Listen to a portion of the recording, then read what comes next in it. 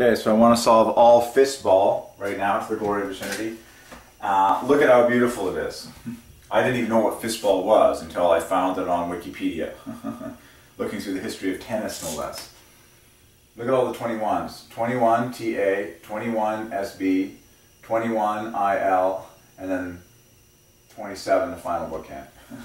By Divine Ordinance to the glory of the Trinity. Fistball is a game, it's like volleyball, only you allow one bounce in between hits. Just watch it on YouTube. Fistball. So fist divides by 3, just like ball divides by 3, but the knitting together is just too awesome.